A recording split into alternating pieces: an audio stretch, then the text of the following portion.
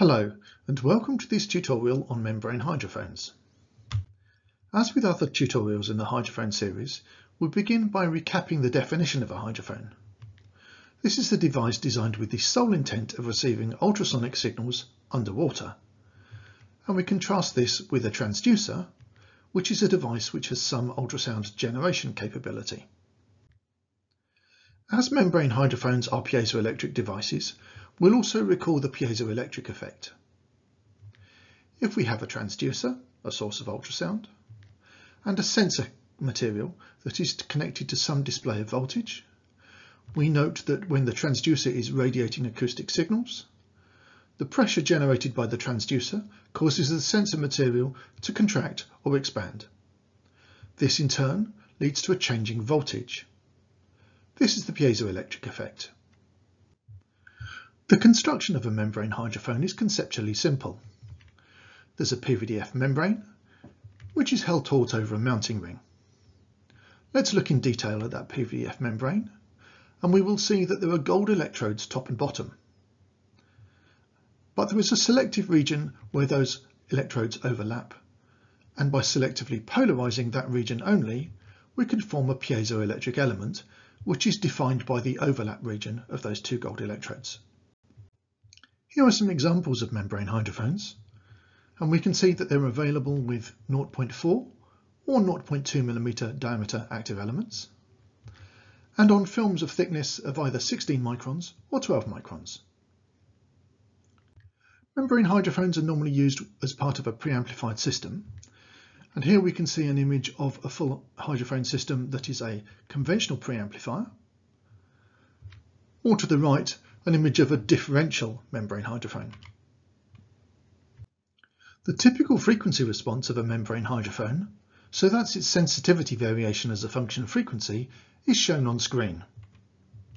We notice at low frequencies there's a very smoothly varying area, the plateau region, and beyond the peak we find that there's a high frequency roll-off.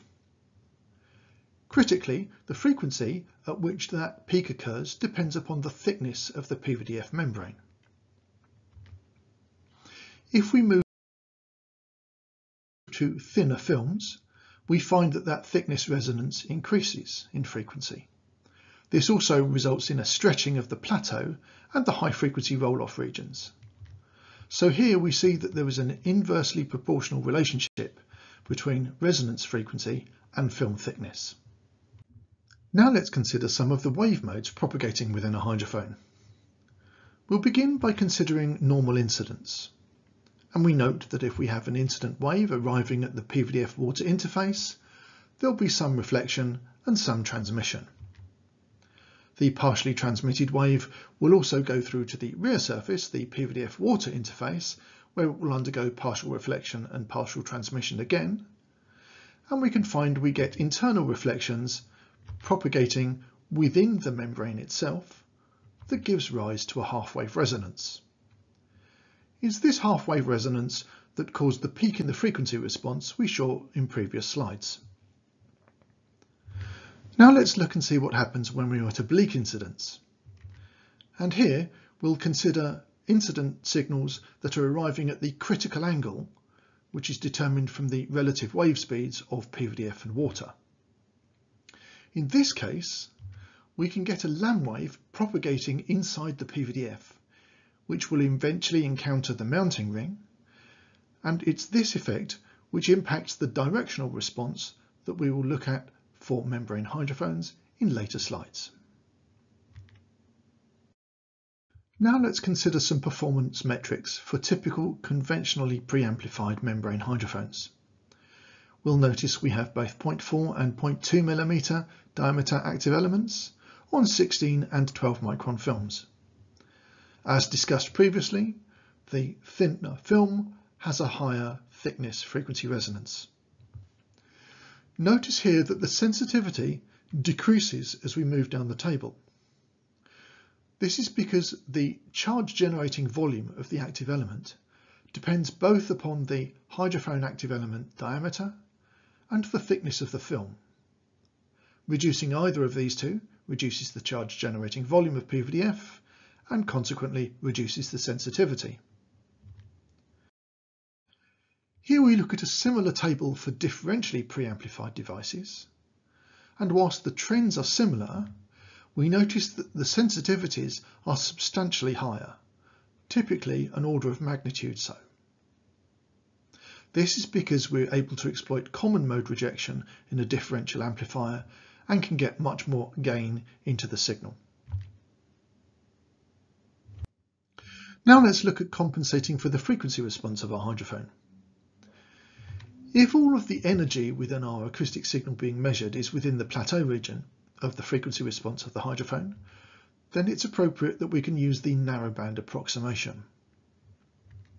If, however, we've got spectral content outside of this narrow plateau region, we'll have to consider using full hydrophone deconvolution. And if these terms aren't immediately familiar to you, I would recommend looking at our tutorial called Converting Hydrophone Output Pressure to Voltage, and that's also available on the Precision Acoustics YouTube channel or on our website. Now let's talk about the directional response of a membrane hydrophone. You'll notice at low frequencies we have got some very unusual behaviour at angles beyond about 37 degrees. These are the Lamb wave artefacts that we discussed in conjunction with non-normal incidence. 37 degrees is critical here because that's the critical angle at the water PVDF interface. And for further information on hydrophone directivity and spatial averaging, there's also a tutorial video available via our YouTube channel or website. Typically, membrane hydrophones are used for field mapping of transducers, often within an open tank. Here we can see we've got an image of a diagnostic ultrasound array, in front of which we can define a grid of measurement locations, and we can then quite happily scan our hydrophone in an appropriate mount around inside that. Typical applications for membrane hydrophones are looking exactly at the output of diagnostic medical equipment. They're particularly useful for this because these pulses are very short with very broad spectral content. Here you can see that we've got substantial spectral information out to 20, 30 and even 40 megahertz. And for this, a very broadband hydrophone response is needed. As we saw previously, the thickness resonance of even 16 micron films occurs at 63 megahertz, so the spectral content of this particular signal is well within the available bandwidth for a membrane hydrophone. So to summarise then, membrane hydrophones are the gold standard hydrophones for broadband measurements. They have bandwidths of up to 130 megahertz, so this is well beyond the thickness peak, but still gives very measurable sensitivity. And they have a plateau region which can be 30 to 50 megahertz wide. However, it's important to ensure that they're used at angles of incidence less than 35 degrees, especially at low frequencies, to avoid the Lamb wave artifact. We hope you found this tutorial video interesting. If you did, come back and find some more of the PA tutorial videos.